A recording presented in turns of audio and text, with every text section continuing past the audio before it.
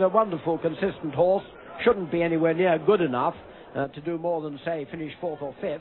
But he too, yes, he is in. All's well, he's in. And he was beaten by Jester on this course early in the season, but then won a very well-deserved victory at Thirsk, and was only just beaten by Sayaf also at Thirsk. That's number 1, Croft Hall. Sweet Monday going towards the stalls. Vaguely Star in the middle there. That's Chellaston Park in the background. And the Irish Royal Hobbit in the blinkers there, ridden by Joanna Morgan, the only lady, needless to say, in the race, and just about the only lady riding in high-class races in Europe. Joanna, Welsh-born, a very, very good jockey, but Royal Hobbit has come twice to England this season, didn't do any good either time, although he has won 2 races in Ireland. Shouldn't be good enough. That's Fearless Lad with his back to us, but let's have another look at the betting. Sharpo goes back to odds on. Now the 11 to 10 on favourite. Tina's Pet 11 to 2. Fearless Lad 6 to 1. Vaguely Star at 7s. Chellaston Park 14 to 1. Sweet Monday at 20s. Croft Hall 25s. Golden Green, Kind Music and Lucky Hunter all 33 to 1. And Royal Hobbit 50 to 1. All 11 show. We haven't seen Golden Green, but he's the only one we haven't seen. Fearless Lad is one of the last few in. So over to you for a really thrilling sprint championship. Graham Good. Yes, and a deep breath needed here for this 5-furlong trip. They're under orders and they're away. Very, very smartly away with Tina's Pet left to pick it has up one immediately into the lead as they come from the first furlong. From just in behind him, Croft Hall, and also there is Sharpo just in behind the leaders. The French Raider Kind Music to the right of the picture. On the extreme right is Vaguely Star. And they come down to the halfway stage, and it's Tina's Pet from on the left of the picture now, Royal Hobbit. That's the one with blinkers. In between these two is Croft Hall. The French Raider Kind Music to his right. Making up ground is Sweet Monday. Just in behind the leader, Sharpo, Chellaston Park.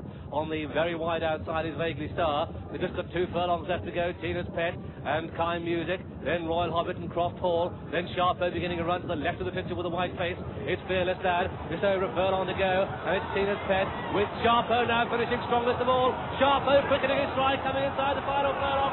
Sharpo drawing right away from Chellaston Park and Kind Music and Tina's Pet.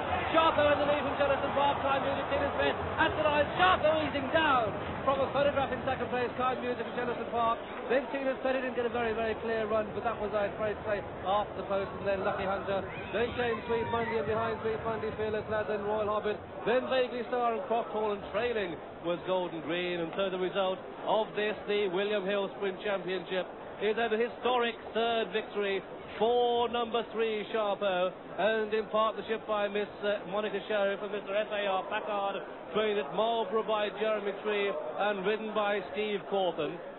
Second was number 11 Chellaston Park, ridden by Jeff Baxter. Third was number 10 Kind Music, ridden by Freddie Head. Well, this was one of those most exciting races.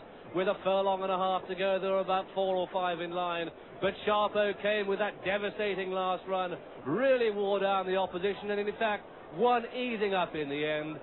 Surprise ride for Steve Cauthen, but in fact, I've just been told that officially it's a photograph for second place. So preempting that Chellaston Park is second and Kind Music third. It was a spare ride for Steve Cauthen. Pat Henry, sitting at home, had to sit and suffer. I'm sure that he never had any doubt at all that Steve was going to prevail. I'm sure Steve didn't. Let's see those closing stages with John Oaksey. And what a marvellous sight this is. At the moment, Sharpo's not in your picture.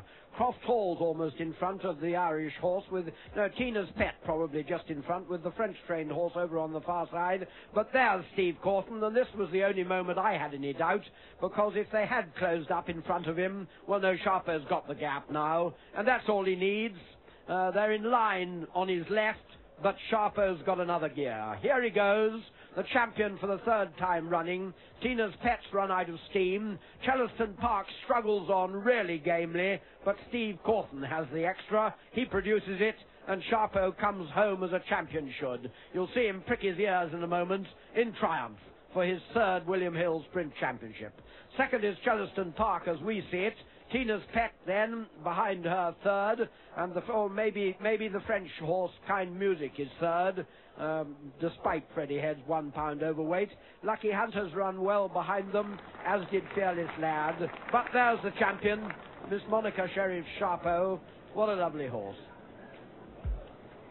and completing an historic third consecutive victory in this race, having won in 1980 and last year 1981. Of course, Pat Heddery rode him on those occasions, and Pat, suffering from the fall here on Tuesday,